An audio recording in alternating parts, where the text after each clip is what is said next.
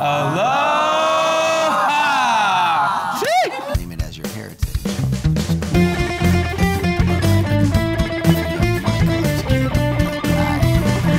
Searchable as reptiles. You know what I mean? You can't claim. What are you saying? If you have, Like if you're just like, Europe. You know what I mean? I don't know.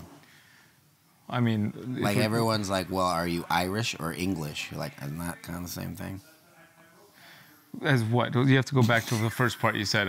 Something about like if you're from Africa and you have Are we dark starting skin. the podcast now? No, I'm just asking because I missed what you said. Well, I'm saying I'm appreciating all the African art in here. So like if you look at that one over there, for example, it's like a woman wearing traditional clothing and she's carrying the vase on her head. Yeah. Right. So it's just kind of like if you have that color skin, you can kind of claim all of Africa as you know, your heritage, right?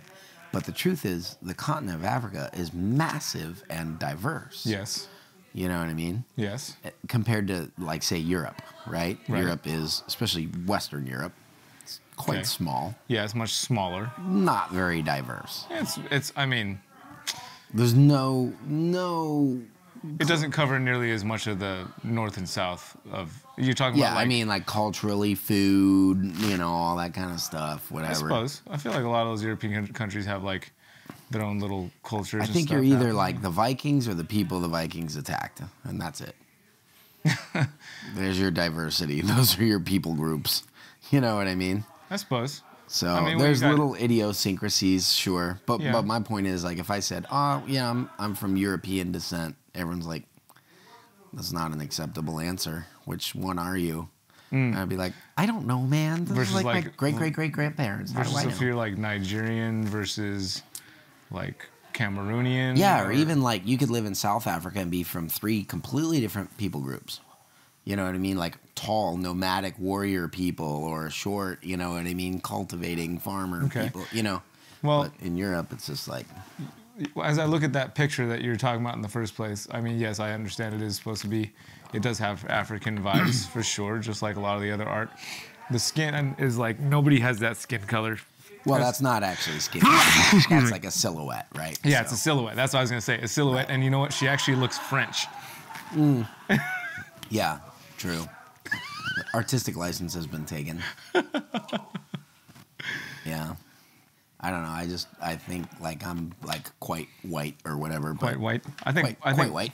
Quite white. That's quite white. You stay white here. I'll be white black. Well, I have like I'm like the medium white. I'm more like red white, like T positive white, you know. But I have a T negative sister, right? Brittany, you met her, the one that likes ice cream, the blonde hair, blue eyes, like blonde hair. I think white and black are just a construction of society. Oh, for sure. Yeah. Well, my point was like my other sister is like almost your skin tone and dark hair. Well, naturally, her hair changes all the time, but almost your skin tone, almost your hair color. She still has blue eyes, but she's very dark. So I have like pretty mixed origin, and I'm actually very happy with how much even more mixed racially my family is now, because we have almost every race represented. We need a little more Asia in the Hartles. Like there's a little bit, but we have a lot of. There we go. If Riley still thinks that Eli's little pee-pee's super cute, then yes, there it is. It will be full circle. But anyway, I like the diversity. I think it's fun. You know what I mean? I always was like shocked when people were like, "No, separate everything." I'm like, "No, blend it." but I might be biased. So like super blended and not much connection. Like we know people that are in our family because they were like famous and everyone talked about it. So like. On my dad's side, Daniel Boone was a relative. On my mom's side, Colonel Laughlin McQuarrie, the founder of Sydney, was one of my ancestors somehow. But, like, I don't know, you know. Like, we have a bunch of ethnicities, if you want to call that. But they're just really countries in Europe, you know. They're not, like, super different ethnicities. I gotcha. And we're all mixed up, and we all pop out differently, you know. Like, I got some European. That's like half of my heritage is all European ancestry, and then the Pacific Islander side of things. Well, you drink too much water. That's why European. But I was American when I went in the bathroom. Yeah, I hear you. I hear you. It's fun. It's fun to mix it up a bit, and it's fun to poke around with all that stuff. I think it's fun mixing stuff up, and the thing that plows through, like, as mixed up as it is, and mixed up as the family is, like the old nose plows on through all the genetics. The nose? Yeah, this nose. Oh, yeah. It's plowed through from, like, generations back. I look at old pictures. What is your nose? My nose? It's pretty Filipino. I was gonna say Nala from The Lion King. yeah, that's not bad. But everybody gets it, is what I'm saying. Like, it's plowed through it. Whatever genetics have been thrown at it to date, it seems to plow right through. If you look at my nose, none of my kids' nose looks anything like it. Not at all. But that's because I broke it so many times and they kept putting it back together. What is it about you Pittsburghians just breaking your noses all the time? My grandpa broke his nose so many times. Oh, really? Yeah. Yeah, we stand too close to the batter. At least that was my problem. But, I think it was my grandpa's when they were still wearing leather helmets for football. So there you go. It was probably still the Steelers, though, and it was still owned by the Rooney family. So it's all good. I'm sure he had Heinz ketchup. So we haven't done this podcast for almost 9 months. So those of you guys listening, welcome back. Searchable as Reptiles. My name is Garrett Hartle. This is Brian Cusco. I kind of forget how to do this, but that was kind of fun. Also known as the Diving Deep in the Shallow End podcast. And we were invited to do it again by the lovely lady Eden. Thanks, Eden. Apparently a super fan of the podcast. It's her favorite podcast on the planet. She said she drove here from, I believe she said Oregon. Yes, she did. Right? Yep. And she listened to our podcast the whole way here. The podcast that we just stopped doing a year ago. And so, yeah, it's been a long time since someone came up and was like, I love... I got a couple podcast things this weekend, actually. One was the Searchable as Reptiles. And then the other one was From the Ground Up. Did you ever listen to that podcast or go on it or anything? Yeah. Yeah, I don't think they've done anything in a long time either, but I had a really good time being on their podcast. That was Joe, right? Yeah, it was the one that, and Joe Fillon? Yes. Yeah. And his girlfriend, I forget. Starts with an M, maybe, or an A. M or an help A. me out. Jessica? No. If you're watching this on YouTube, you can comment in the section, or you could dig up our old Facebook group for, what would be funny is if Matt has been like adminning it the whole time and it's a vibrant community now. No, I knew it didn't happen. That's why it would be funny if it did. Yeah. But at any rate, help me out. Was it Melissa? I want to say Melissa. I think it was Melissa. Yeah, I said okay. M, right? Yes, right. Yeah. Well, it just popped. And then I said Jessica, so it's close. See, it's like Melissa is like Jessica with an M. Majessica. She was a rather majestic person. I liked Melissa. Yeah, it was good. I don't know if she was there when I went on. I think she was like busy doing something else the time that I came on. Yeah, I don't know that they're together anymore. I think they are not. Okay, I have no idea. I enjoyed being on that podcast because they specifically were like, hey, so we don't want to talk about reptiles at all. And I think they said something to the effect, I'm just going to paraphrase here, something to the effect of like, this podcast will be searchable as reptiles, but it's not going to be about reptiles. They said that? No, I was very much paraphrasing. All right, I get it. You want to dive deep in the shallow end? Should we just get right into off the bat? No, let's pour some whiskey first. Ooh. We do have. Who sponsored this one? So, well, I'm going to go ahead and say that James Green sponsored this one, even though the whiskey that I'm pulling out underneath this seat is not from him. But it's because you have 5 bottles to go home with from James Green. You're right. Yeah. So he gave me enough whiskey to where we could have used his whiskey. But I happen to bring some from home. What I've got here is 4 hermetically sealed bags with 8 also hermetically sealed. I love hermetics. Also, and hermeneutics. Also, 8 hermetically sealed sample jars. I'm going to let you choose which one we open. The fun thing about these is I don't know what they are, and we won't know what they are until after we look up the key codes in my phone for I'm what going it to is. use my Eagle Rare sensor to try to just drink more Eagle Rare all the time. One of them could be Eagle Rare. Which, I don't by the know. way, I found out I liked because of this podcast. So You know the other cool thing about this particular episode of the podcast, aside from the fact that it's a nice reunion, let the record state that he picked the second one from my side of the table, which was the second one from the left as the camera's looking at us. which doesn't matter at all because you just Because you're watching the arbitrarily put them up podcast. there. Yeah, because you guys are not watching a podcast. We happen to be filming I it for get it. YouTube. Some people listen Some in their people car listen. while they're driving. Yeah, some people are just listening in the car. I think That our makes sense. the most avid Searchables Reptiles fans actually listen in the car when they're driving. So That's it the only time I listen to podcasts, and they're great for that. runs maybe, but definitely not watching them. Yeah. It seems weird to me to sit down and watch a that podcast. much of a podcast Yeah, on YouTube. it's like you probably should find some work. It's just, yeah, I think just because I multitask too much. Yeah, that's what I mean. Yeah. Should be working. Yeah, I got you. All right, one's a hair darker than the other. They're looking decently This dark. one's a little bit light, but Yeah. they're pretty close. They're pretty close. We'll start light. How about that? I like it. And we'll figure out what that is, what they are later. We'll figure out by the end of the podcast. We'll reveal what it is we were drinking, and we'll go with that and see how we like it. But not that it's a whiskey podcast, but we have always had whiskey on the podcast. No, this has always been a thing. It has always So been a thing. one of the Oh, things. sorry. Before I lose it, the other cool thing about the fact that we're re-upping this and revamping it is that the very idea of this podcast was born in a place just like this, i.e. That's actually what I was gonna say. Okay. Airbnb after the Tinley Park. Literally Reptile Show. sitting in the little basement by ourselves, trying to have a deeper conversation with there's like 25, 30 people in the other room. Yeah, you It's a might hear- multinational crowd. Yeah, so if you hear a little bit of background chatter, that's everybody hanging out at my Airbnb, as is tradition after a nice Tinley show. And maybe we'll call them all in here to make a bunch of hoopla. Yeah, you're good. We Before got we people end trying this to be podcast. quiet. It's not that kind of podcast. You're good, bro. Yeah, so it's pretty fun. We got a good crew of people. Thank you.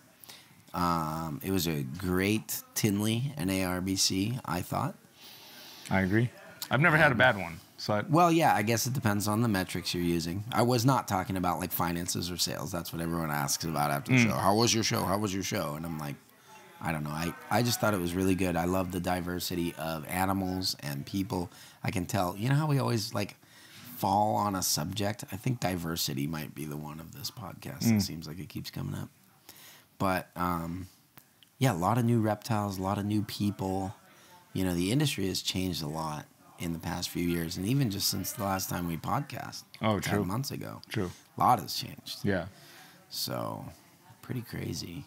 But it's, Well, a lot it's has cool. changed for you in the reptile industry too. Just like Oh, me, personally, 100%. Well, you too. I mean, you got another kid added to the thing. Yeah, that's more life stuff though. Like I feel like your specific business has gone through a lot of morphine in the last Oh, little yeah. bit. Well, like 60 days. We could do our monthly podcast, and I'd have a lot that changed. Yeah. But, yeah, we'll get into that in a minute. But, Show yeah, was so good. I mean, it was cool. Having a wedding at the auction was fantastic. I've Yes, seen multiple people. congratulations, Chris and Adeline. Yeah, I've seen multiple people. Yeah, if you guys didn't see or watch or hear about Adeline Robinson, who does some wonderful art, Yeah. always donating and bringing in tons of revenue for USARC, and as well as being just a lovely, beautiful She's person. just wonderful to everyone. Yeah. And always has been. Always has been. Just Yeah.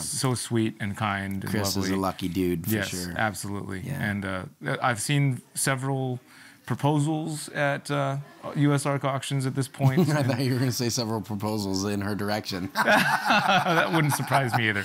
Nah, But, yeah, it is. but that was the first wedding, and it was actually like wedding. Like they made an aisle for her. She walked up to Jurassic Park. Jurassic Park. There was another song I didn't recognize, and then it morphed into Jurassic Park. I think that's just it was some kind of like that was the beginning of the track. It was all the Jurassic Park. It wasn't like I hear you saying it wasn't the official Jurassic Park theme song. Yeah. But it was they took the Jurassic Park theme song and turned it into some kind of like other track that was Gotcha. yeah. Yeah, that was what a nut. You know, that's fun though. You got to do life differently sometimes. You know what I mean? And it made sense. I mean, that was like Diversity. they were smart, I think, because for a number of reasons. I mean, they definitely saved on wedding costs. You know how much a wedding can cost if you want to like throw a They big probably party. raised the amount of money for them that a traditional wedding would cost. Right. I don't Totally. know what the final numbers were. I don't know either, but people were throwing out some. People were throwing down. We threw down a little bit of. Yeah. Well, we dropped some cash in the hat for them. So. Yeah, I thought people were getting sick of hearing our name. We heard that a couple of times just this morning. All I heard was reach out, bidding on stuff. The funny thing is Jesse was right there bidding, but Potter was just blind enough for whatever reason to get. No, I think he was like behind someone because Potter couldn't see him the entire time. He stood up and he's like, "Oh, it's Jesse Johnson." No, even after he stood up, he still couldn't tell. Really? He never called.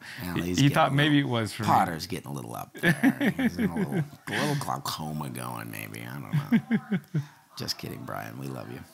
Yeah, no, that was funny because at first because he could like see, he raised his hand, but I think like he was behind somebody a little bit. He could like see my face, but Jesse's hand. He was like, "Is that Cusco?" Yeah. And then Jesse, I was like, "Nope, that's not me. Don't you be calling me for that bid. I'm not accidentally bidding on stuff." Oh, did you try it? I like it. Yeah. Oh yeah. Yeah, but good show. Different for me traveling there with the whole Freedom Breeder crew this time. I've never traveled to the show with a crew, with the exception of flying to Pittsburgh first. Been with them, but not jumped on a plane and head out with them. It's so much better that way. I used to basically force Kimberly Paws to fly to Pittsburgh to drive out with me, and she's like, "I'm not doing that anymore." And I'm like, "I'm lonely in the car." It's a long drive. Wait, are you not rolling out with the crew? Bigler came to you, didn't he? Yes. Yeah. So Morph Mixology, Jason Bigler, with his super cool guitar that he donated, flew out to Pittsburgh this time. We actually were trying to salvage plans that you and he made slightly before that, where you guys were going to pop in on bar check. Right. And say, hey. And I guess that fell apart. I didn't know that part of the story. It was just, it was never 100%. It was always an idea because we did that before, where I actually shifted. I think I actually changed my flight. I already had stuff booked, and he was like, "Hey, I'd like to go see Brian." I was like, "Oh, maybe I'll just change my flight to fly into Michigan and out of Chicago," which is what I did. And so he drove up and met me up there. Yeah. And then that was. But that didn't work out this time. So then he. I don't know. I was potentially going to fly out and surprise you. Show up. Yeah. That would have been hilarious. It would have been awesome. I wish you were a fun person like that. I am. I just don't. It wasn't. Let's in the just say it cards this way. time. You were. I'm going to be that fun again. We'll find out. Yes, we will. Anyway, yeah, so I grabbed Bigler. He got to come by. What was cool is the last time he was in Pittsburgh, I was still in the basement as far as like the business and all that stuff. So big changes since he's been around because we've been in that shop. I don't know if you know this. Tinley is the anniversary, Tinley October, of me getting the new building 2 years ago. No, I do remember that.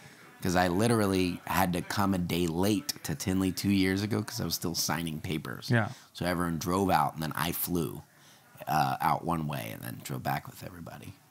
So, yeah, 2-year anniversary of being at the new shop.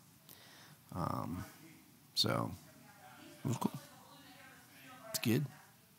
Is it good? Yeah. What do you think about the whiskey? Wasn't a big fan on the first sip, not going to lie. Really? Nope.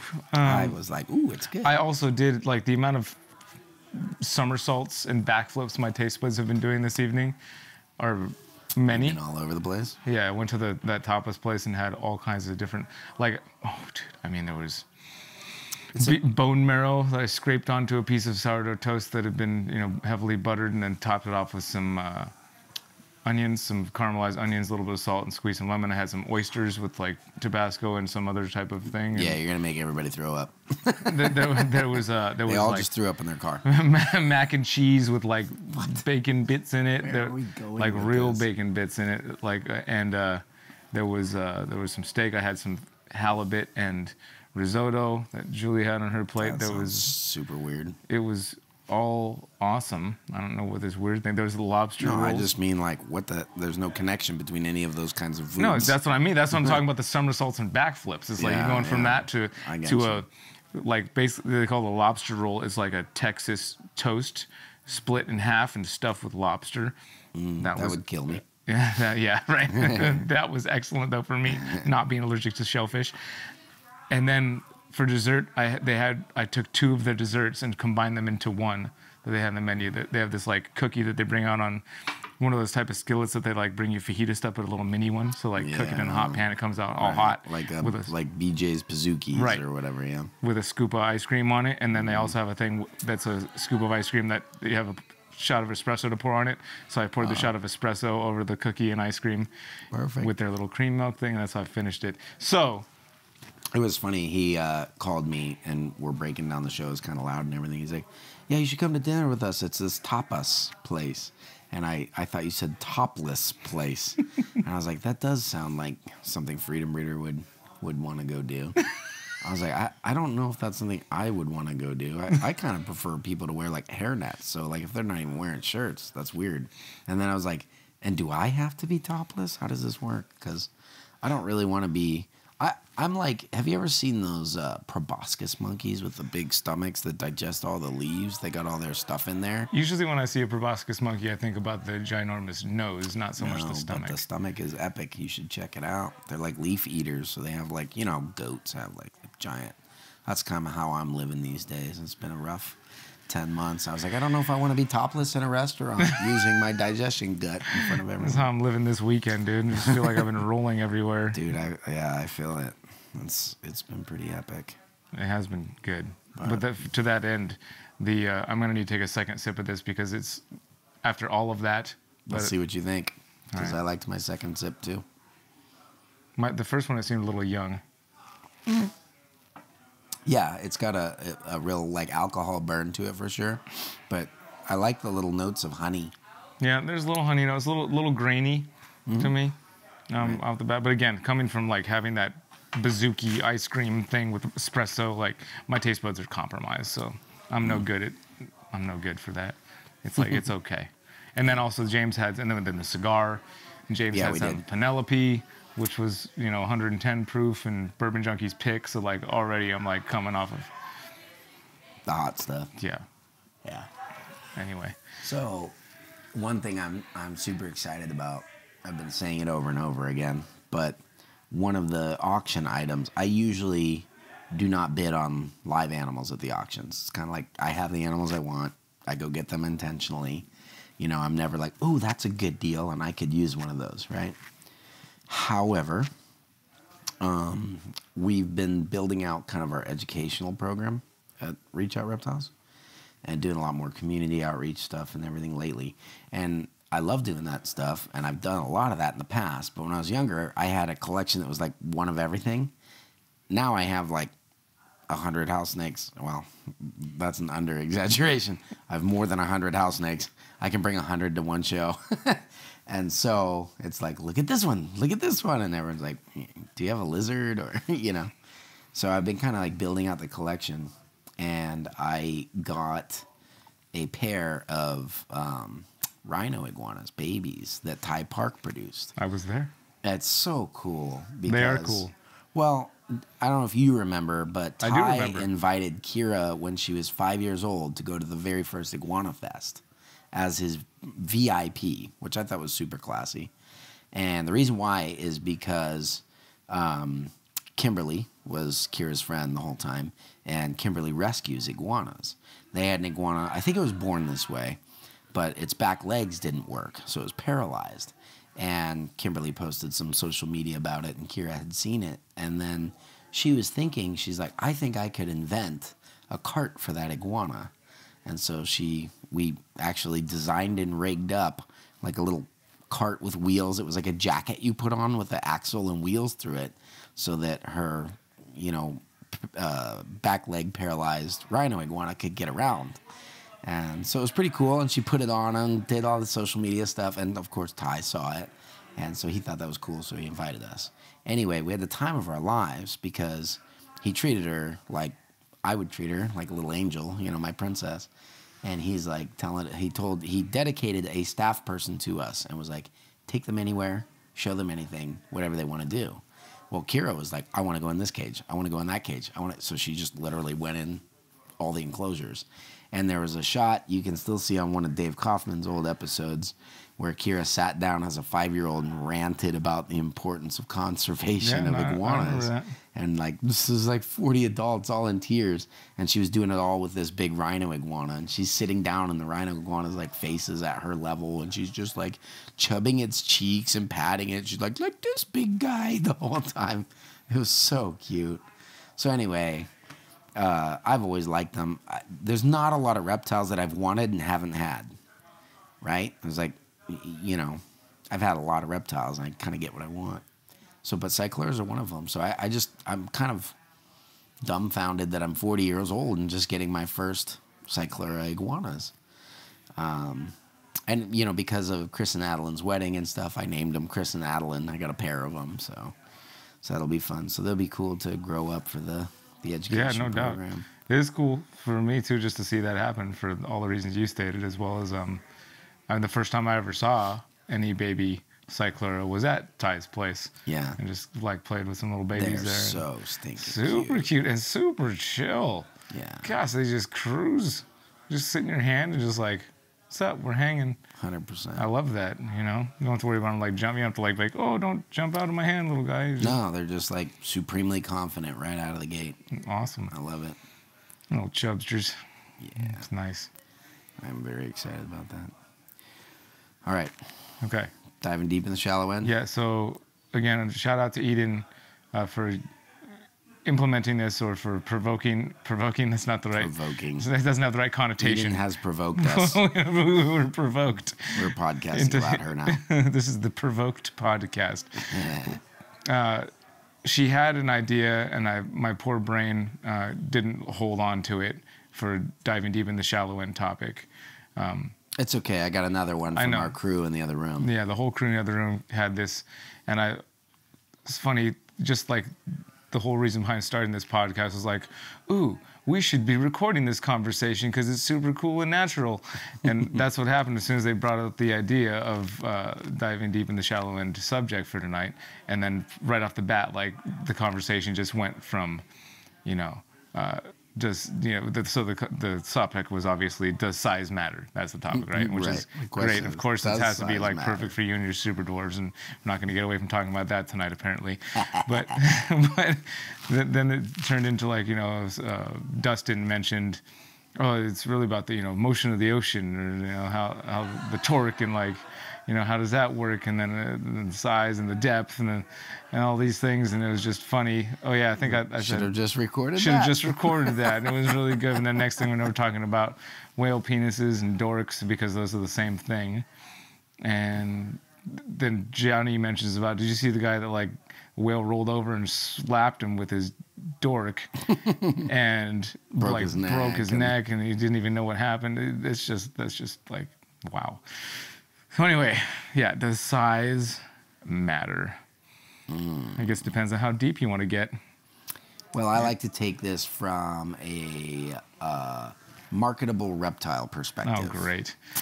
Yeah, no, I do. I think, so this is one thing that I think has been interesting to see in the reptile hobby in, say, the past, I mean, it's been happening for a while, but really in the last, like, 2 years, I think it's exploded, is like smaller pets with like a larger enclosure, right? Because you have a vast array and ability to observe all these natural behaviors. So if you have something like, you know, even a super dwarf retic is a fairly large animal. And if you really want to see that thing run around, you would need like a walk-in enclosure. You know what I mean? Like having a couple walk-in enclosures that I have now, it's a totally different level when it comes to interacting with your animal because you're not like waking it up and yanking it out and forcing it to interact. You can go in there and interact with them on their terms. But if you have an isopod or something, then that enclosure can be like a 12-inch cube, you know? And that's the way it goes. So you see the popularity of things like micro geckos and... I mean, that's kind of like where I'm going with the house snakes. I really enjoy them. Some of them are so tiny, you know, that you could literally keep them in like a 20-gallon aquarium and it would be 2 to 3 times the length of the snake, you know? And so, yeah, I think too small and it becomes lame. I just got some spiny isopods for Hadley, and I'm like, I can't even see these. Like yeah. they're like a 1/16 of an inch long. You'd have to look at them under at least a magnifying glass, if not a microscope, to see the spines on them.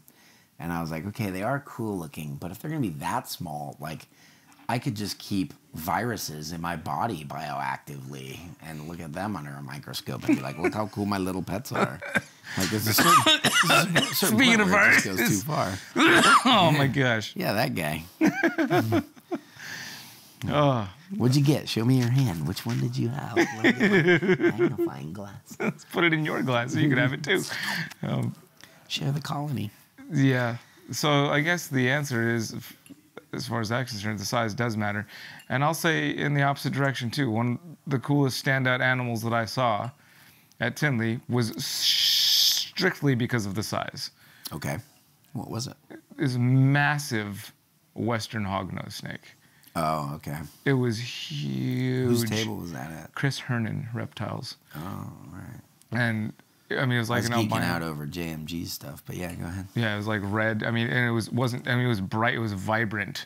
Yeah. Vibrantly, red, orange, Some like of the colors are getting out of that stuff. It's crazy. splotches, which sometimes the bigger ones, I guess, they aren't that vibrant. But this thing was vibrant and huge. I mean, it was like, I don't. You didn't see it. I'm guessing. No. Okay, I've got it right here. I'll show you just so you can, like, kind of either concur with me or be like, I've seen bigger. I might have. Oh, no. I saw a giant sand boa. Holy crap. Look at that thing. It's massive, right? That's a big Whoa. hognose snake.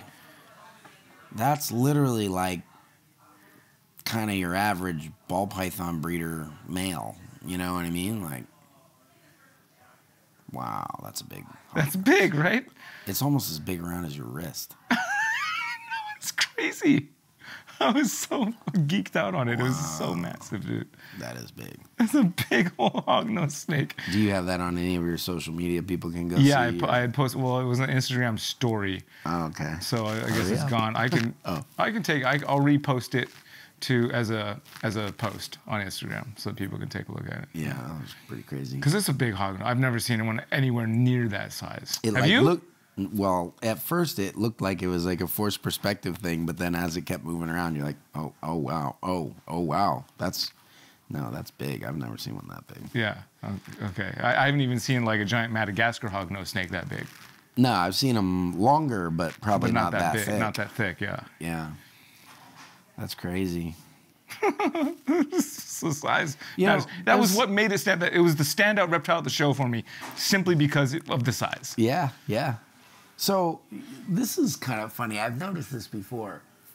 Whatever an animal is, if I can alter its size, I'm more interested in it. So obviously I do that with the superdwarves, right? Like, let's take the biggest snake on the planet and make it as small as we can. And then I was thinking the other day, I was like, what if you could have tokay geckos that ran around looking like Mexican beaded lizards or something? You know what I mean? That was painful. Or I was like, oh, how good would a rhino iguana be at 8 feet? That's what I want. You know what terrifies me is sometimes I'll look at like either a pixie frog, like my pixie frog. You or, know, I was going to say the same, like toads. Yeah. Like, I don't want them to be too big. Can you imagine a frog the size of a Volkswagen or something? Yeah, and I can imagine being gone in an instant. Yes. Yeah, and it would be like such there's something so horrible about being the way digested they eat. with your eyes. Yeah. Like being pushed down into the It's stomach by the basically eyes. like that movie The Blob or something like that. Like, I just got swallowed by a water balloon full of stomach acid. And it used its eyes to shove me into its stomach. Yes. They are terrifying. I would rather be torn to pieces by monitor lizards or something than swallowed by a giant pixie frog. Would you? Yeah, I think because I think about it. I look at it and I'm like, gosh, that just is terrible. That's yeah, it's a horrible slow death. Like, let me just park you in my stomach until later. Maybe you'll die, maybe not. But you'll have a lot of time to think about what you've done. Jeez. Yeah, so I We guess should record this conversation. I guess size does play a huge factor into just about anything you could think about, really. I mean, how about, is there a situation where size doesn't matter? Can you think one of those other than horrible, cliche, obvious topic that question is usually geared towards. I don't know what you or our listeners are thinking about right now. Size doesn't matter.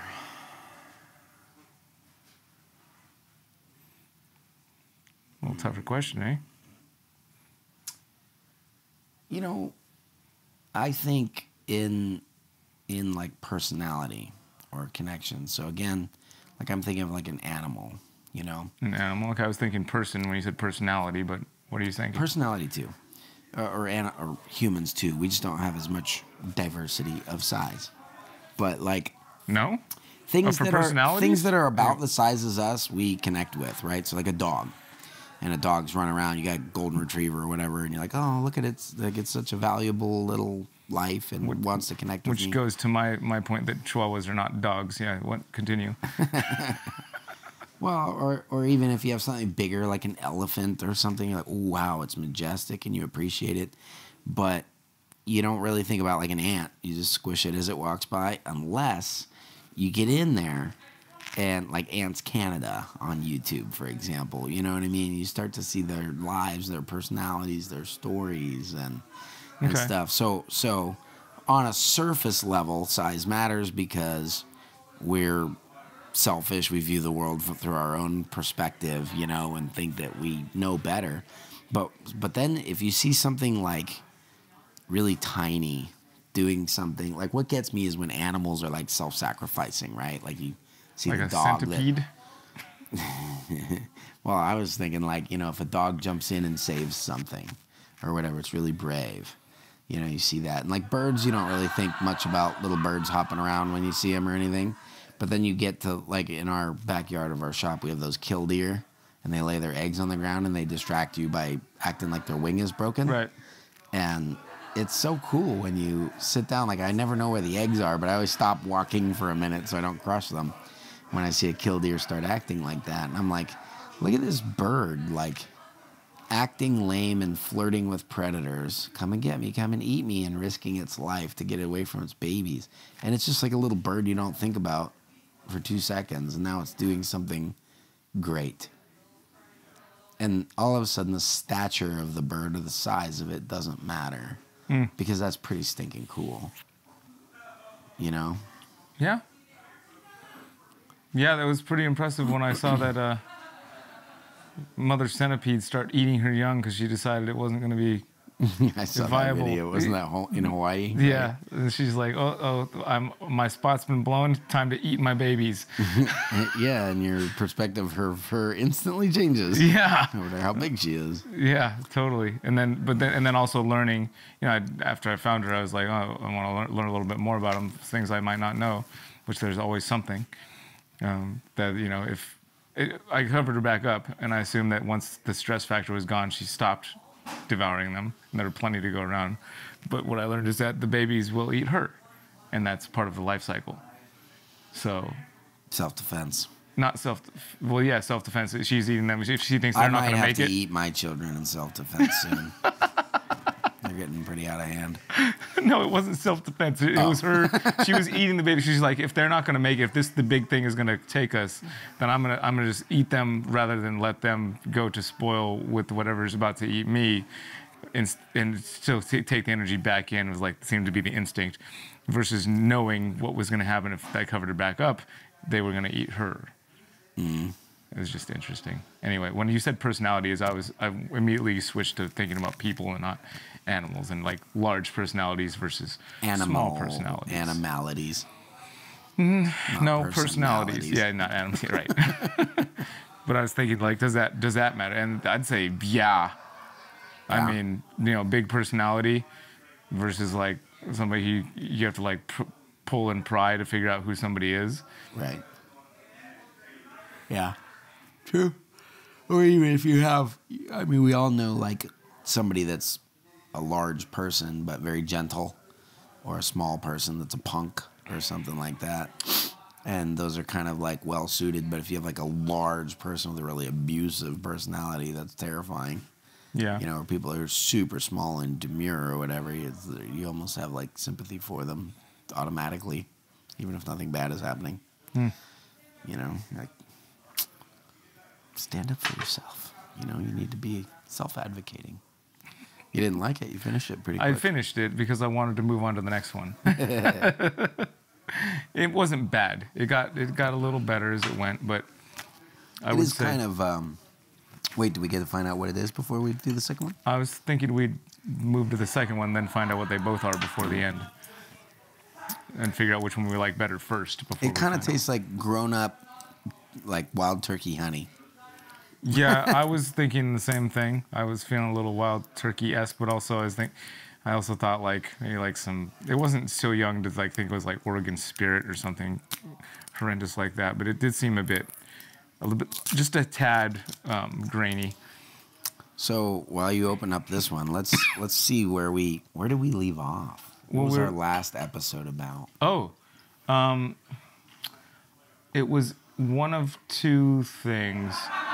There was the episode that we did at your brother-in-law's, your sister's house, in your brother-in-law's studio. That was the last one we did? No, I'm saying that was close. I remember that one being close to the last one. Maybe not the last one. They've been through a lot too, Bree and Julian. Holy smokes. Anyway. So there was that one. And I think maybe, it was with Duran and Matt out front of the hotel after the Anaheim or Pomona show. Yeah, that one wasn't worth listening to, I feel like. Yeah, I don't remember much about it, but I think we just kind of like rapped for an hour. Yeah, there was that, and we did have a diving deep thing. It was like, what if you could have another one of yourself or something, or a clone? Yeah, that was fun. Yeah, that was fun. Took some weird turns. Yeah, that's because Matt was there. True. Duran's down to come up with some weird ideas too. Yeah. And it was just, we had background. Anyway, that was the last one. Yeah. And so that was the January, I think that must have been January Pomona. Wow. That's such a long time ago. It is 10 months ago. Almost to the day. Because it was January 7th, 8th, and 9th, so it was like literally 10 months ago. Crazy. Huh. Yeah, so 2023 has been probably the hardest year of our lives, meaning like me and my family. A lot of it was, some of it was just stuff that was going on with our families, but a lot of it was coming through work and Reach Out Reptiles. Yeah. You know what I mean? Yep. And I don't mean like financially or whatever, like, we track, okay, how's the business doing? Do. And we've grown this year, as we have every year, to about the same degree. So I know a lot of people worry about the economy and what's it like and all this stuff. I always thought it was interesting. This is a little bit of a rabbit hole, but like people who are hobbyists who don't necessarily participate in the economy of the reptile keeping hobby as much talk the most about it. You ever notice that? Like large businesses don't you just see cycles and you go through them with your business, and that's I a hobbyist like, concur. oh my gosh, what are banana ball pythons worth today? What does this mean for the world? And it's probably I see that. nothing. I see that. Yeah, that's strange. I think maybe just too narrow of a focus, or could be too much worry, or maybe they just haven't been through enough. Like, I think if you have a much larger operation, this isn't put anyone else down, because you realize like any of us are just like anybody else. Like I was once just a kid with some reptiles in my bedroom, Yeah. But now I'm that still we have, like that. Yeah, well, but now that we have like thousands of snakes, and quite a few employees, usually have around like 10 to 12 employees working for us, which is not a very big business. They're much bigger reptile, breeders. But with thousands of snakes, if one little economy is going down, or like this morph, something's happening, well, we got like 82 other morphs over here, you know what I mean? Or if that clutch didn't hatch or something, which would be devastating if it was one of 2 clutches you made that year. You know, it matters very little. It becomes like a numbers game. You're like, nah, we had a, you know, whatever, 80% hatch rate this year like other years, you know? So, so you just don't worry about that stuff as much. But anyway, that was a rabbit hole. Yeah, it wasn't economics or anything that directly affect us at all, but I do think it put a lot of people on edge. You know, I think a lot of people were feeling the pinch economically. And, you know, over the last few years, it's been very interesting in the reptile industry. It's been like unusually good during COVID. Yeah, it was everybody's at home, best year ever was COVID. right? Yeah. Getting fed paychecks from the government, and everyone was ordering things online. If you were an online reptile retailer, you did well. Yep. So, so I think everyone was kind of like became comfortable with the side hustle money that they were getting, and then it went away. Mm-hmm. And maybe they had overinvested, or maybe they'd done this or that. Like you kind of like gather up a bunch of mouths to feed, and then don't have food to put in them or whatever. That can be stressful. I think that might have been some of it, but honestly, I can't figure all of it out.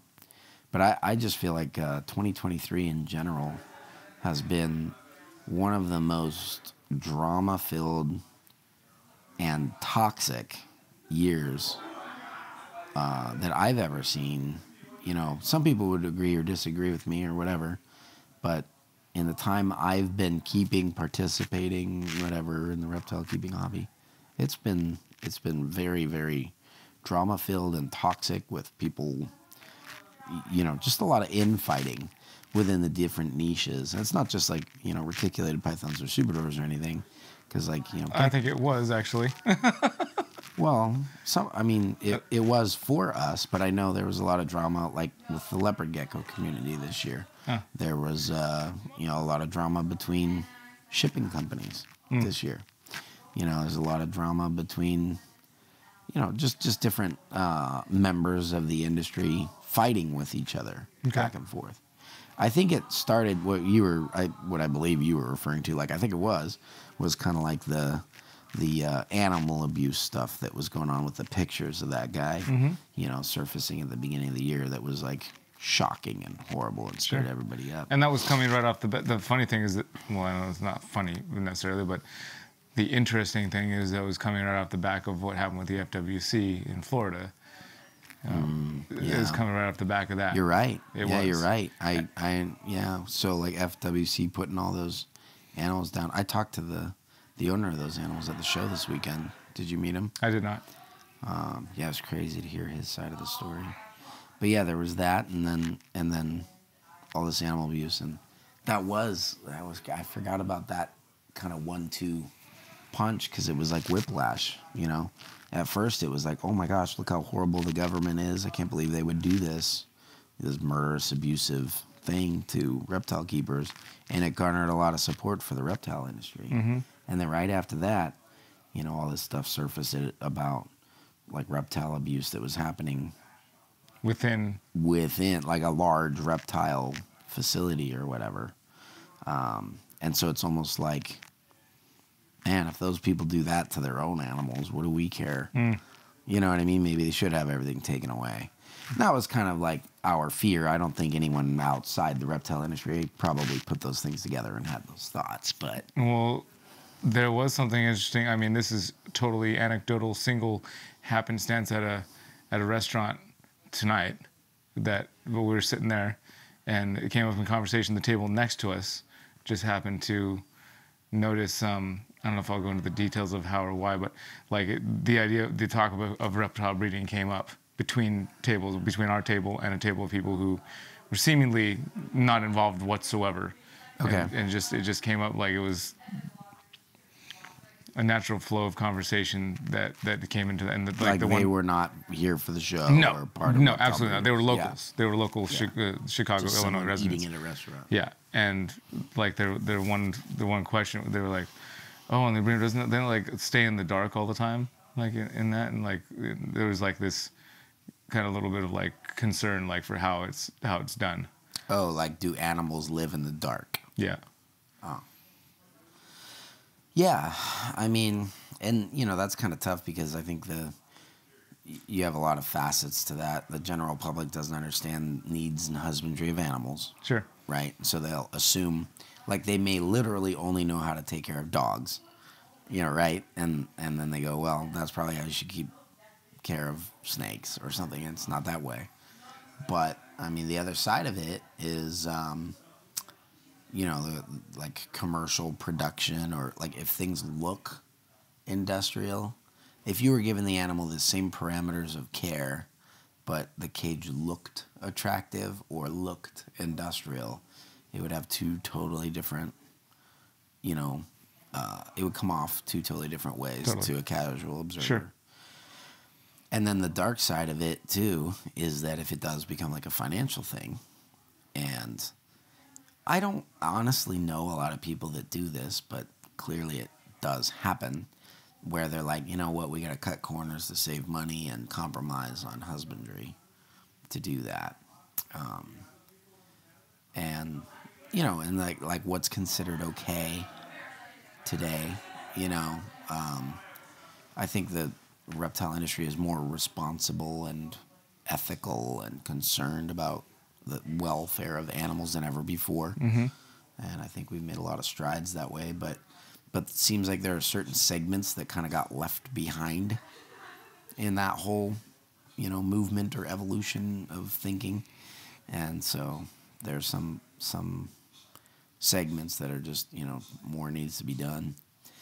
And you're going to see it a lot more as husbandry becomes more demanding with whatever species, right? So, like, for example, if you want to go look at horrible pictures of bearded dragons with MBD, there's no shortage of those pictures because they have a lot of really high requirements that a lot of people aren't used to, like providing UVB and supplementation in diet, right? And bearded dragons suffer from that a lot. Or something like a mainland reticulated python is a very large and active animal.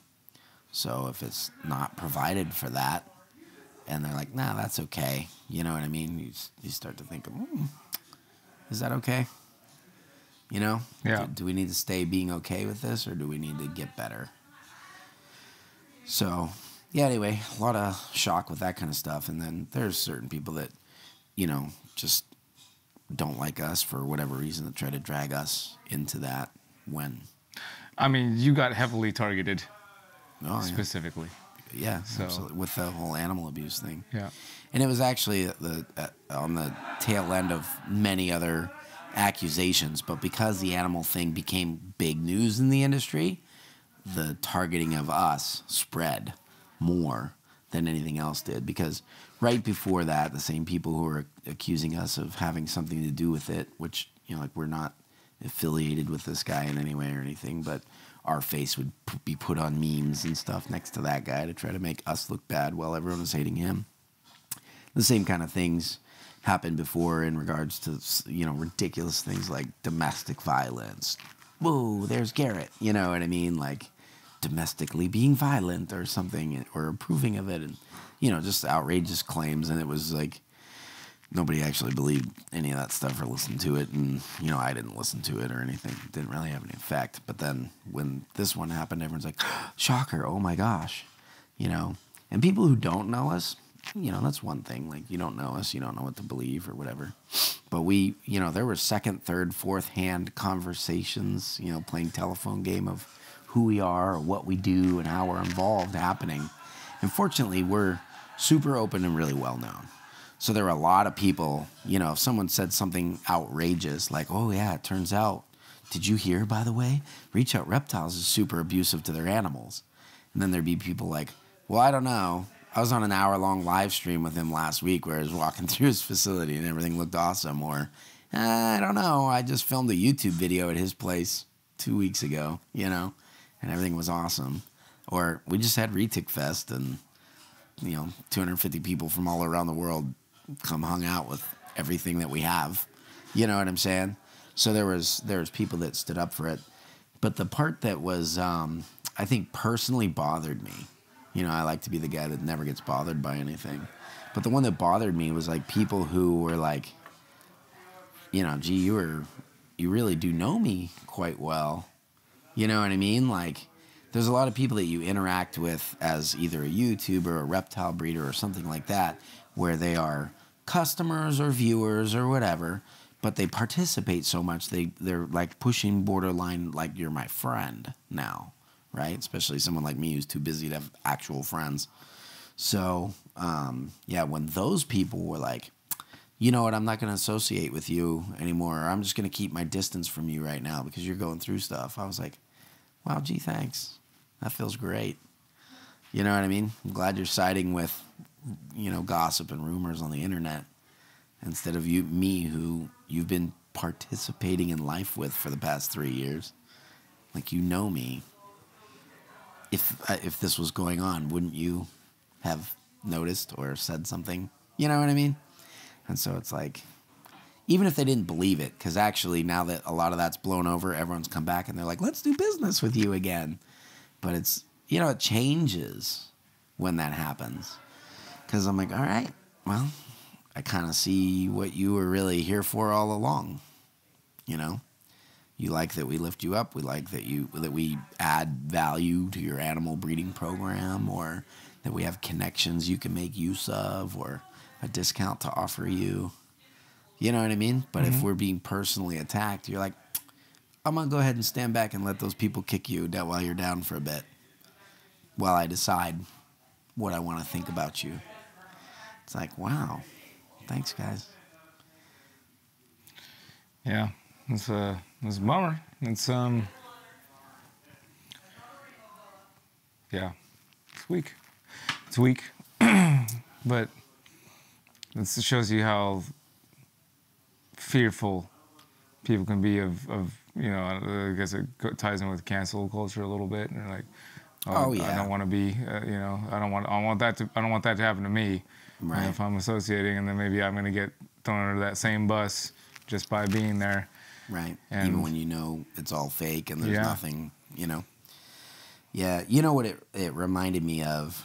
I'm always pulling analogy from like superhero movies and stuff like that, because that's kind of probably Stan Lee had a lot to do with my formation of, you know, truth and justice and good and evil. You know what I mean? As much as the Bible or church and stuff did, because, you know, superhero movies are fun and surfacey and silly and fantasy, right? But at the same time, his stuff was always like rooted in serious issues. Mm-hmm. It's kind of like the Mr. Rogers of fantasy, you know, entertainment. Totally. But there was the Spider-Man movie where Spider-Man was just tired. I always love Spider-Man the best. I relate to him the most, because he's got, with great power comes great responsibility, and he just gets beat up by the world. I read mostly Spider-Man comic books. Just that was also. Yeah, he just gets beat up. And Venom. Venom by that, him as well, just because that felt in that same world. But. Right. But there was, in one of the movies, remember the one, I can't remember which one it was, but it was one of the Tobey Maguire ones, maybe second one or third one. He kind of like loses his powers mentally for a while because he wants to stop being Spider-Man. Right. And then he tries to get back, and he like kind of lost it, and he has to find his way back. But there was one point where he's, you know, just willingly not being Spider-Man, and who can blame him, you know, because he takes so much dirt for it all the time.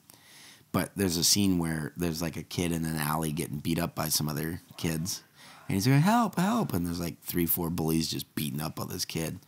And he looks at it, and it's a situation where you did not have to even be Spider-Man to help that situation.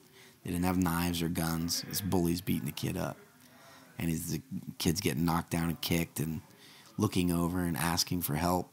And he just turns away from it and walks away. That point of that movie was like, I remember when I was in the movie theater and I saw it, I was like, oh, that's dirty, slimy. It felt gross. You know what I mean? You're not denying this, you know, hey, I rebranded myself as a blue and red web-slinging hero. It's just you're being gross now. You're not that's not. You might have been that guy's hero in a moment if you stopped him from bullying or something like that, but you should just do that as a decent human being. And maybe you'll get punched or something in the teeth or whatever, but like, you should do that as a decent human being, you know? So, and I would do that. I would do that. I have done that for other people, whether online or in person or anything like that. So yeah, in 2023, starting around the beginning, you know, I felt a bit like that kid, you know? I'm like, whoa, help. Except it wasn't one guy looking in an alley. It was like, where's the 30,000 followers, you know, on YouTube, the 100,000 followers on Instagram? You know, people that it's weird. I mean, you know this. You, like, live publicly. It's our choice to do that. We turn the camera on right now and record ourselves. But you choose to be very public with what you do, good, bad, and ugly. And for the most part, you know, like, we've always tried to be very, you and I especially, authentic and vulnerable and honest, right, on camera and stuff like that. So if somebody criticizes stuff, they're not criticizing some TV character or something. They're criticizing you directly, right? And a lot of people do not have to live up to that scrutiny by their own choice. I realize, like I said, it's our choice to do that. But by their own choice, they can quietly be scumbags all they want and not have anyone criticize them because they get away with it because nobody knows it. But when you shine a light on who you are authentically, people, you know, have the ability to do that, right? So, anyways, I just think it's, you know, it's gross when they choose to do that because, I don't know about you, but I don't try to be honest or authentic when I have those kind of like real moments and stuff on whether it's YouTube or whatever, this podcast. I don't do that so that I can create something, sell something, you know what I mean, trick somebody or any of that kind of stuff. I do that because I realize if I'm struggling with something right now and I'm open and honest about it, it might help somebody else who's also struggling. And I know that I'm, like, I can take a beating, and I'm a pretty tough, right, guy when it comes to taking life's beatings, right, whether they're physical or emotional or whatever. But other people, you know, might not be that strong in that way right now and really need to hear that someone else is going through things as well so that they don't feel alone. That's why I do it. I know you've had a lot of messages like that, you know, before, because I've watched them in times where, like, I was weaker or whatever, and you are like, hey, I went through this, or I am going through it. And sometimes it's like, here's the solution, or you'll get through it too. And sometimes it's like, I don't know if there's a solution. This is just what is right now, you know? And I want to openly share it with you so that you can see we're not perfect or whatever, you know, like, humans have struggles. So, anyway, yeah, it was weird. That's been the undertone, and it was set up pretty early in the year from some of that stuff. Like I said, it's not the people who attack. They're just usually gross people that are being gross, and you can count on them to do that. But it is the people that have been, you know what I mean? I'm being 100% authentic and open with them, and they have limited contact with me or whatever, but it seems like they're appreciating that and participating in that. And then when things go bad, they're like, I'm going to actively turn away from you now. You know what I mean? Whether it was something that I actually did or didn't actually do at all, still doesn't feel good. Like if you make a mistake and someone's like, I don't forgive you this time, goodbye. You know, that doesn't feel good. You're like, well, geez, you know, man, I did make a mistake, you know? But, you know, I was hoping for a little mercy or something. It didn't expect me to be perfect, right? And I was, you know, whatever. So, yeah, either way, that was kind of the undertone of the year for me. And then there were a lot of details and physical things that have happened since then that maybe those kinds of things happen like obstacles for the business or life or things like that. Maybe those things happen all the time anyways, but I have kind of a strength of community that typically holds me up, that helps me get through those things. Because when people are helping us, encouraging us. Like, I have a whole wall of letters written by people, like kids to adults, all ages. Thank you for what you do. Blah, blah, blah, blah, blah. I keep all that crap. Yeah, me too. Oh, so much of it. And I go through it. It sits right, like if I turn to the right in my desk, a bunch of it is right there. You know what I mean? Because sometimes I'm like, I just need to remember there are still some people out there holding me up. You know? And we always are like, I at least try. It's not that I'm never as effective as I'd like to be, but I always try to help to hold things up, you know? I mean, the US ARC thing started with, it was an idea of yours. Like, all the YouTubers should get together and help US ARC have a YouTube presence. And, you know, Phil originally approached me to do one video. And I said, you need someone to commit. I'll do it for a year. And we did it for almost 2. You know what I mean? So we're trying to hold them up. And we get criticized for that stuff too. You know, or trying to hold breeders up by saying, hey, look, you know, people that are like, okay, I have one snake and I'd like to try hobby breeding, or I am a hobbyist breeder and I'd like to try to take the jump to becoming a professional breeder. I might leave, like, when I say professional breeder, I mean I'm going to leave my job and do this instead. And we've helped them with everything from, you know, networks, sending customers people's way, sponsors to YouTube videos, people, you know, like trying to help anybody with whatever network we can. I mean, just last night we're sitting in the living room. I was talking taxes with people and how to do that legitimately. Anything that we've learned that we can help. So we always do that. So yeah, it kind of feels like, you know, when you have a bunch of people turn around and spit in your best effort, you know, spit in your face despite your best efforts, you know, it's like, yeesh.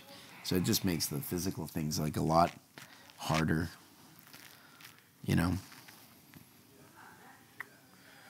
Well,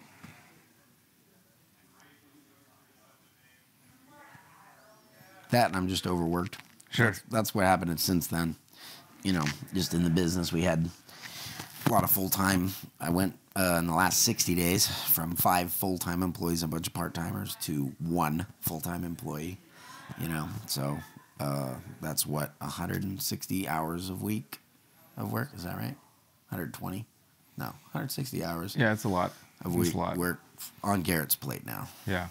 You know, and the rest of the staff who have been amazing, like really cool. The staff that is sticking around, and they've been very flexible, taking on new tasks and stuff. So I very much appreciate them. Joe, Hadley, Thomas, you know, Yeah. all those guys. Well, if I was in a spot where I had any spare helping time, I would. A lot of people have said that. Yeah. Yeah. A lot of people have said that, and I do appreciate that. But it's a lot of times not realistic, too. And it's not always something that's like, I've got this thing to do, and someone can come help. You know, like having the right job to give someone to help you is challenging sometimes. Sure. Because sometimes it's just like, I just need to be, well, you and I have both been traveling on weekends a lot lately. I don't think I've had a day off in, you know, I know I got up to 2 months or something like that. And, you know. Yeah. So I'm past that now. No, I'm with you, man. At least the next few weeks I won't have one. Yeah, I'm with you. I mean, my work-life balance, as you know, is kind of. I've been blessed with a pretty healthy thing of that, but I've also been like my ability to say no to stuff is limited, especially when it's in front of me. You know, my ability to say no to stuff that's like a plane flight away, a little easier. I'm like, no, I'm not getting on that plane. Right. But if it's stuff that's around. Hey, neighbor. Yeah, hey, neighbor. Yeah, I'm building that deck. Or yeah.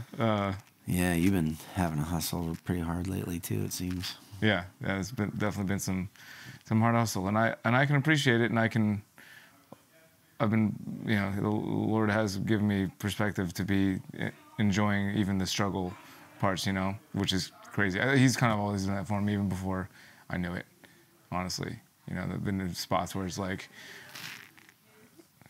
I mean, I think of times when I'm like literally talking buddies, talking to a friend from, you know, taking the gun away from his head over the phone while I'm in prison.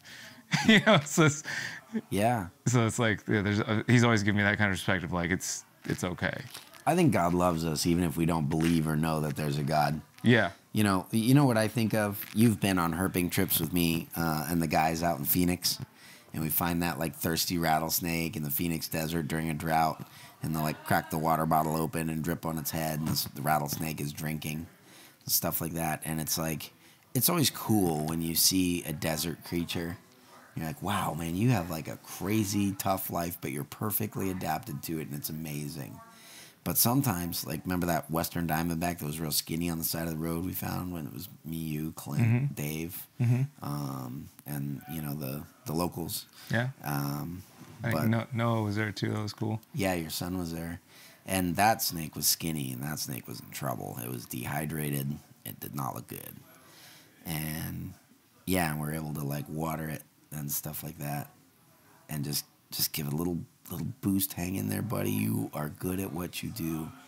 You know, you're an inspiration. I know most people see you and want to kill you, but I see what you are. I see your value, and that's awesome. And you got to keep going. I'm going to give you a little refreshment, a little drink of water right now to keep going. And it's cool for us to be that. And I think that God sees us that way even when no one else does. You know what I mean? It was sometimes we're the thirsty rattlesnake. And it's like, I'm dying in this desert. What's going on? And it's like, no, listen, man, you're an inspiration. You're good at what you do. Just watching you makes me feel better about my life. Not in a comparison way, but like that I can do it too. Because I see you out there doing it. And I think God, like I said, whether you believe in him or not or whatever, I think sometimes he'll just reach out and give you a little refreshment. Yeah, common grace is how I understand it. Sometimes you don't even notice it, you know, and we focus on the people who are like wanting to kill us, you know, metaphorically if we're a rattlesnake. But, and we may not notice that this water dripping on our head is coming from, you know, a herper or something like that, or God in that case. We may not recognize that, but the herper still cares and God still loves his creation. And you're very important to him. And there's other people that, you know, you're very important to, too. So, yeah, you got to remember that stuff. And that's, truthfully, I mean, I've learned that many times. I'm old now. You know what I mean? I feel older than 40, but, you know, I feel more like, I don't know. My dog years are adding up. But, yeah, I've been through a lot of times, like dry times in life.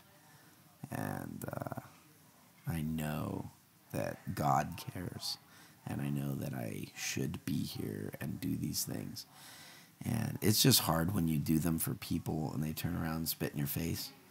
But I think, you know, this time of life or what I'm going through right now, the lesson is like, you didn't do that for them. You might have done something for them, right?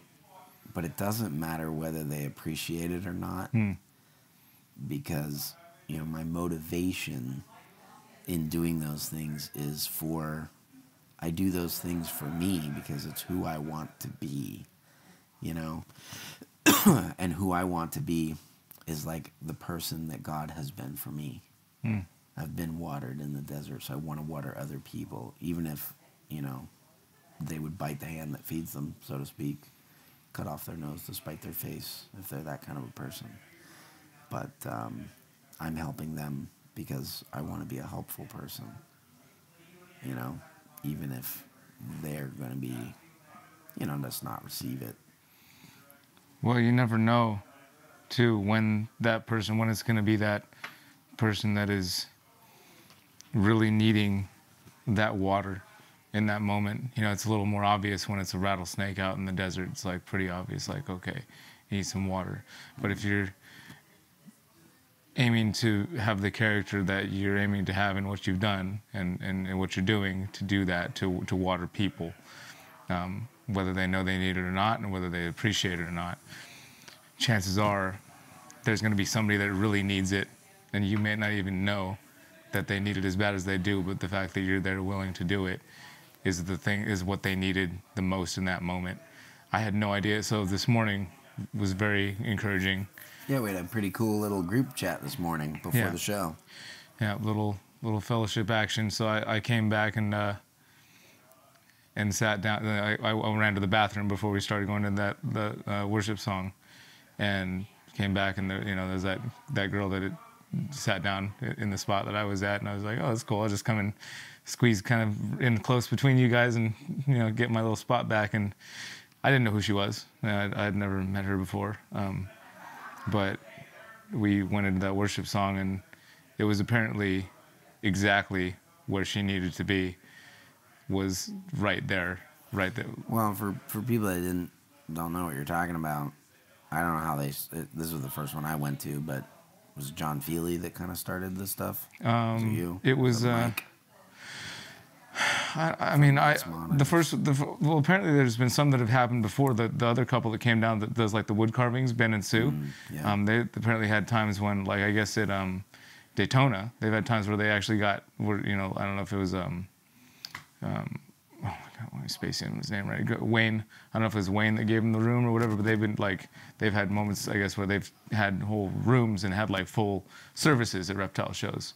Yeah. So it's not like it's the first of its kind necessarily, even though it feels that way for me and us maybe. Yeah. But the first one for me was at Pomona. I think a couple people prompted me, like it would be cool if we had a little fellowship thing. So I organized it and kind of put the beacon out and was like, let's meet up and do that. So same thing with. It was basically a bunch of us getting together just intentionally, like, hey man, we're here in the reptile industry. I think the goal is to like uplift and strengthen one another and stuff like that. So yeah, the way it went down this morning ended up being kind of cool. Like everyone just sort of went around the circle and told what's been going on in their lives lately, So I didn't know most of the people in the circle, but maybe I knew half of them or something.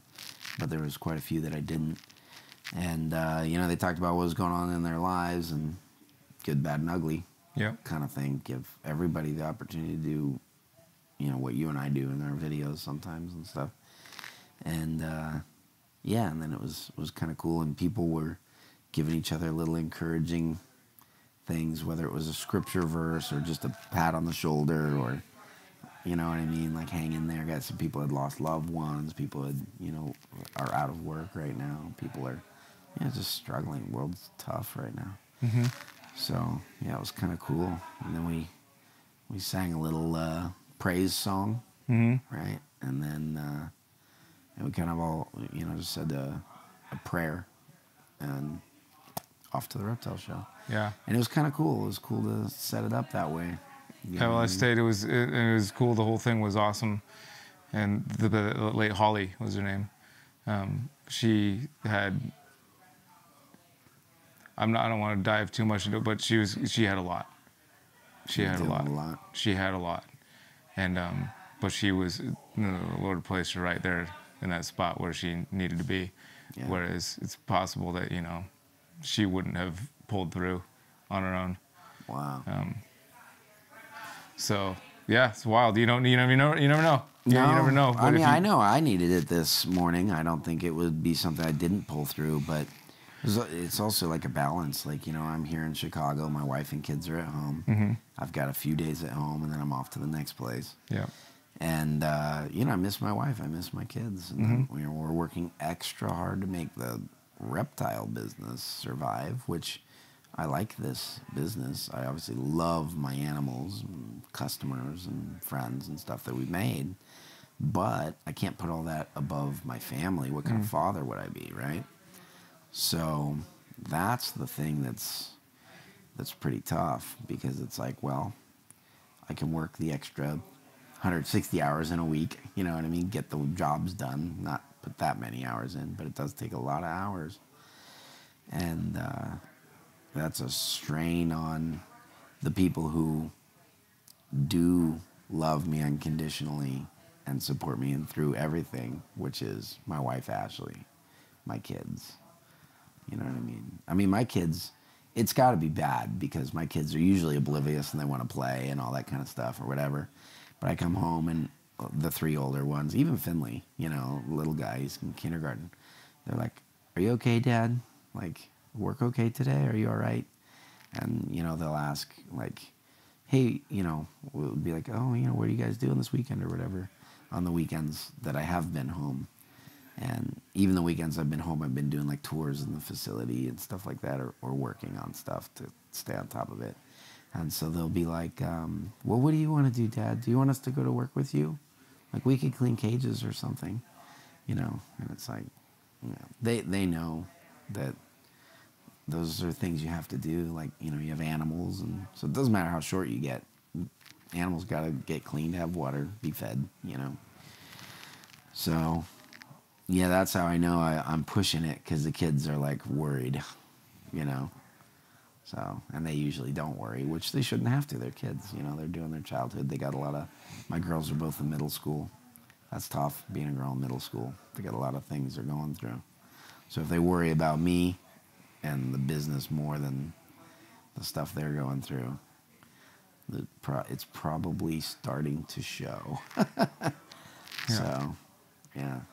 And I know even my wife tried to call me and just catch up with me tonight. And we had just sat down to dinner with everybody, you know, after the show. I'm getting the staff fed. We're all exhausted. It's been a long weekend. We just packed up the booth and put it all away and everything. And after talking to all those people. And she called and she's like, well, hey, you know, and starts talking. So what are you doing? I'm like, well, I'm just sitting down to dinner. And she's like, okay, well, have a good dinner. Bye. You know, and she always does that short bye click. You know what I mean? And it's like, oh, man. It's not like she's mad at me. She's not trying to do stuff. But I can tell she was disappointed because she probably wants to just talk for a while.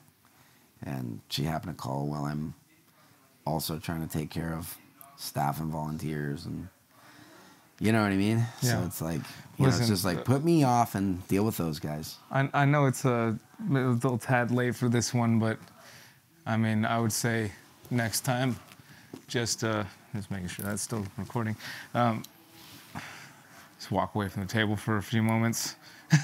The staff and volunteers will be fine at the table with each other. Yeah. Yep. And if you ever need any advice on other stuff like that, you can always just hit me up and I've got it. That's funny.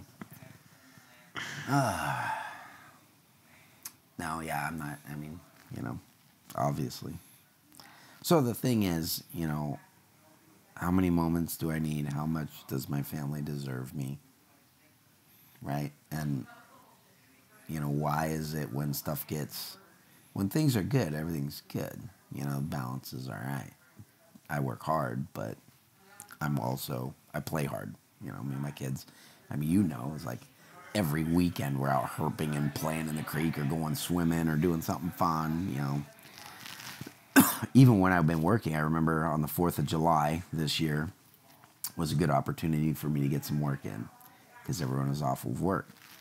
And the 3 older kids went with Ashley to go do something. And I had Finley, the little guy, and I brought him with me up to the shop. And I had to build a bunch of cages because I was trying to upgrade a bunch of animals' living spaces, right? And I needed a day with no staff asking me questions, you know, to just sit down and actually get these cages built. But I had my 5-year-old with me too, and I managed to, so I took the 4th of July and built cages all day for 14, 16 hours or whatever. And he got to watch a movie, and I taught him how to ride a bike, and we had a picnic, and we caught some frogs. You know what I mean? Like, awesome. While I got a bunch of cages built. And so that's, I think, a good day of, like, crap, we got a lot of work to do. Sure. I still need to be a dad. And I got, like, so many cool... He's just so cute, you know, he rides a bike. Like, that's a big moment for any kid. But Finley is, like, the man who has been attracted to anything with wheels since he was born. So to have his own wheels taking him where he wants to go... He's just in his element. It's awesome to see. It's really cool to see his passion for that. And, you know, I don't know. It's kind of fun. Yeah, I love that story. It's a good one. Yep. That's an example of me doing it right. Yeah. Dinner tonight is me doing it wrong. Yeah. Well, you get something right, you get something wrong, bro. You know? What's going on with you last 10 months? Mine has been a bit less dramatic. You know, Dramatic? little Or traumatic? a bit less dramatic. You sure? I mean, it depends on how you. I mean, I would say maybe less traumatic. maybe less. But I don't think your last 10 months have been any less dramatic. Okay, yeah, you might be right there. All right, okay, I'll give you that. Yeah, Fill us in. a little less dramatic, little less traumatic. Yeah. But plenty dramatic, sure. Yeah. I mean, you know, it's been a little more rough financial. I'm not really super open with my financial stuff. Well, I guess sometimes I am. I've always been open with the fact that I I'm a don't know what financial. you're talking about. I'm a financial dunce. that is a fact.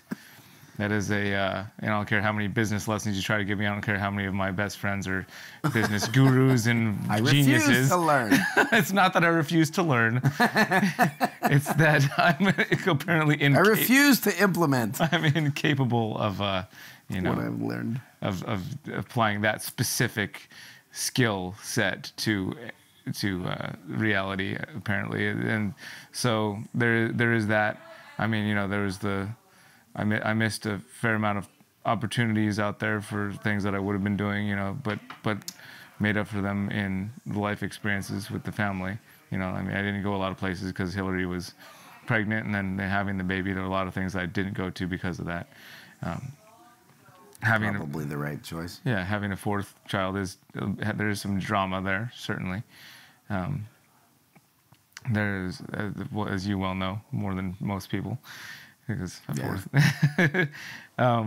Yours looks a lot happier than mine was. He's pretty happy. He's a pretty happy little dude.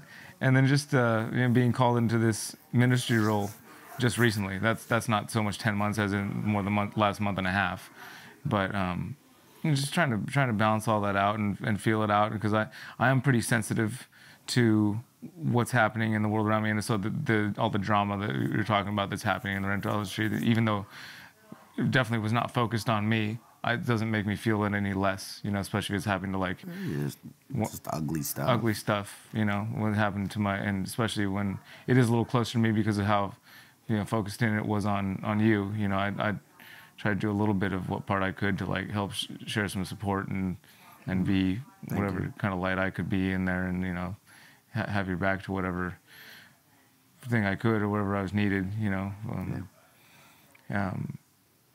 And you know, but it did. There were times when I was like, I don't even want to be part of this anymore, you know.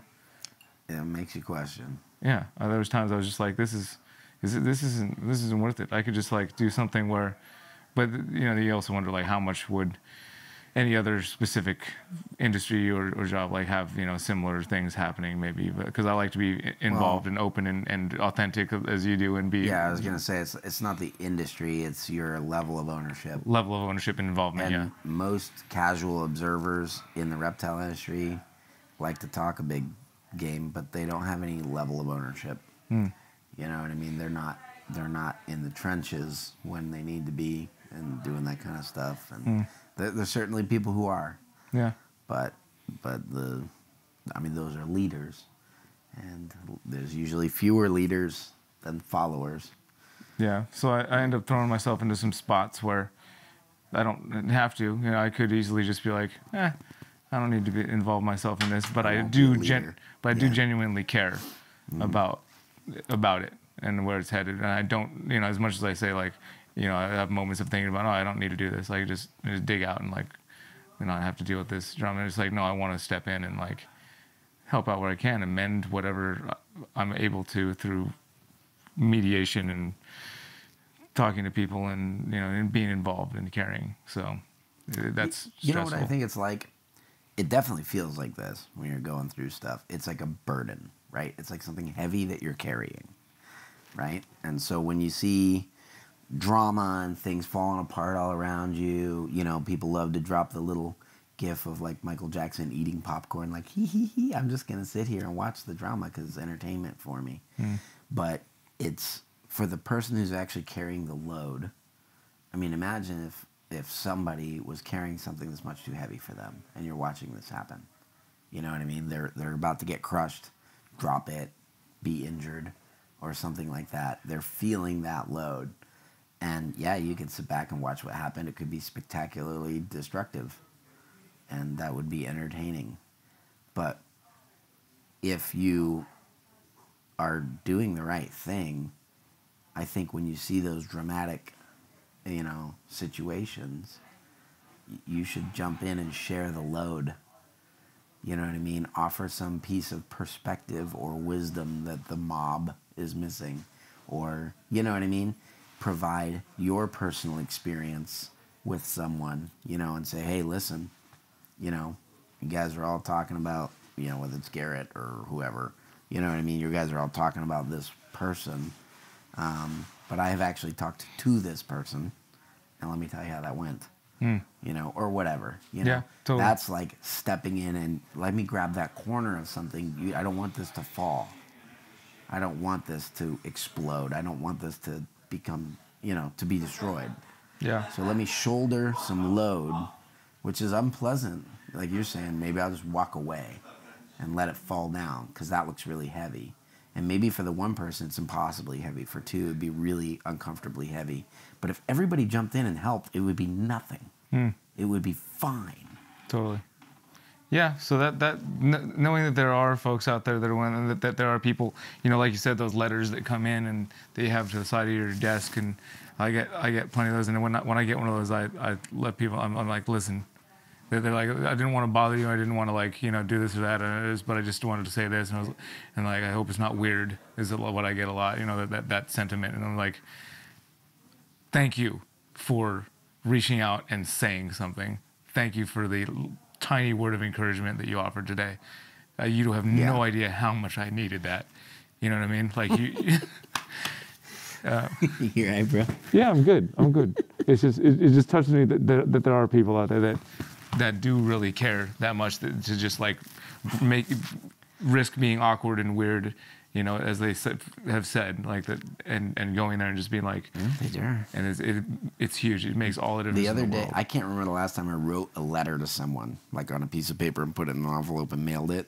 But the other day, I wrote like a 2.5, 3-page letter to a 6-year-old who wrote a letter to me, and I was like, "This is freaking awesome." I just sat down. Took me forever. I have so much to do, but I'm like, this kid's getting a letter. Priority number one right now, Yeah. It was awesome. It's beautiful, and there's a lot of that happening, and I've seen a lot of that happen this year in particular, which is encouraging. I would never, as much as sometimes I would think, have those creeping thoughts, of just leave it, it wouldn't actually happen. I couldn't. Right. It's not. Well, as much as we're like, I feel being a little bit of self-pity party, at least on my behalf right now, there's a lot of people with a lot of stuff that's way worse. Oh, yeah. Oh, yeah. Oh, yes. Absolutely. And, it's, I've been very blessed to be in a position to, at least as much as I'm able to, be there for them or, offer a kind word, Brian Barczyk comes to mind, obviously, and like seeing him at Animal Con and hanging with him, and I can't tell you how many little texts I send him, and oops, am I losing the mic? Just, those hugs are traumatic for lav mics. Yeah, going to Animal Con and hanging with him. But even beyond that, I'll say like, hey, I just want to let you know we were eating dinner tonight. My 5-year-old said, please be with Brian Barczyk and heal him when no doctors can. I'm like, that's heavy. I don't even know if that's good for him to hear or not, but I'm going to send it and, until he tells me to stop. Yeah. Because maybe he needs it right now. I don't know. And stuff like that. So, yeah, that's a part of it, too, is it's just like, it just adds to an overall sadness. I like to see my friends suffer at all. Well, Brian, like you said, I was feeling pretty sorry for you there for the last 30 minutes. But now you don't. Now I don't. No, suck it up, Buttercup. Brian in particular, everything he's been going through. Because he was instrumental in, like, being a leader for me. in how whatever. He's instrumental this operates. now. You know, Yes, what he's I mean? been. He has been. There's since people the who are moment I met watching him. their first Brian Barczyk video today. Yeah. You know what I mean? And falling in love with reptiles. Yeah. Which is helping all of us be able to live the kind of lives that we want to with Right. these animals. You know what I mean? Right. Well, I watch people do the same thing with him, you know, like they just like want to tear him down, you know. That's happened plenty of times, you know, even if he gave him some reason sometimes. But just knowing who he was as a person, just how many times he was literally the guy that was willing to offer the shirt off his back to me. So not just being a leader in like, you know, caring for the reptile world and like putting himself out there and being a big presence out there, helping just the one-on-one person stuff where nobody's looking, nobody knows what's happening. There's not a single camera on anywhere, and there's not a single person that's going to know what's happening except for just me, the one other person that happens to be in the world next to him in that moment. And he's just like, listen, I know we just met, but like, you can come crash in my hotel room because you're going to Tinley tomorrow too, and you have nowhere to stay, or you know, or you just flew your drone into the side of that bridge, and I watched you do it, but. Yeah, you go ahead and fly mine for the rest of the trip. The second, like 2 seconds after I just demolished He's such a generous person. Like we Yeah. were literally sitting outside having cigars, and James Green, the guy you were saying was bringing us all whiskey and stuff, he sat down, and I'd never heard this story before. James Green, for those of you that don't know, I usually, like I'm always hustling, and I have been since the beginning. So when I first started vending Tinley, I had no staff or volunteers or anything, and I would do it all myself. You know, the first Tinley I attended, everyone likes my pallet wood booth. I built half of it with all my power tools at the booth the day before the show. And so James Green is like, well, I got a couple kids and we can come help you. And just like pushing carts back and forth and stuff. He's always done that. So anyway, an hour ago, or just before this podcast started, we're sitting out on the porch. And he goes, you know, I know you because of Brian Barczyk. And I was like, what? Really? And he's like, yeah. He goes, my kids are big Barczyk fans, and I used to go every time we would stop in at the Reptarium. I'd take a picture of my son and Barczyk, and you could see my son getting older, you know, in each picture or whatever, and they thought that was cool. And he said, and Barczyk was just talking about good people in the industry, and he brought you up, talking about me. Like, Barczyk just said, yeah, Garrett, he's a good guy. You should get to know him. And he's like, so I took him at his word and reached out to you, and then I saw you there and you needed help and I helped you. And he's literally been helping us ever since. Yeah. And I'm like, yeah, I never knew that. I was like, why is Brian Barczyk even talking me up? I don't understand that. Yeah. He has nothing to gain from it. We don't have any business relationship. He's not a sponsor. I don't sponsor him or anything. He just was having a conversation with someone, talking about good people, and brought my name up.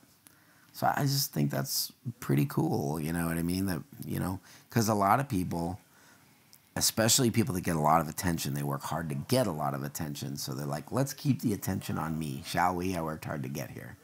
But Barczyk's not like that.